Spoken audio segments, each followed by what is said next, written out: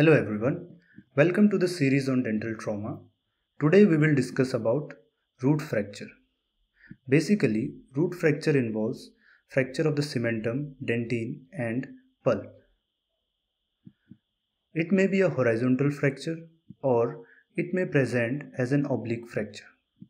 Also, the fracture line may be present in the apical third, middle third or coronal third of the root, the location being an important factor in the prognosis of root fracture.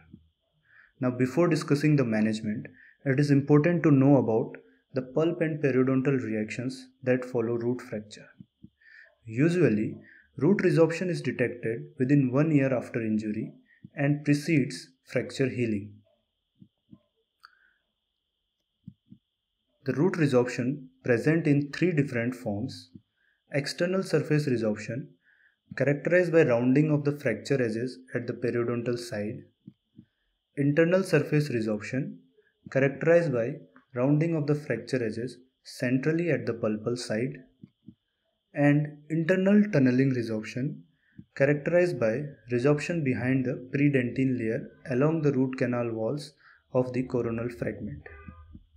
Now coming to the healing of root fracture, it may occur with formation of calcified tissue, interposition of connective tissue, interposition of both calcified and connective tissue, or interposition of granulation tissue.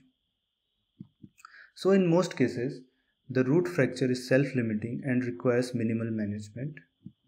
The management basically involves repositioning of the coronal fragment and confirming it with a radiograph, followed by stabilization with a firm and immobile splint that is passively applied.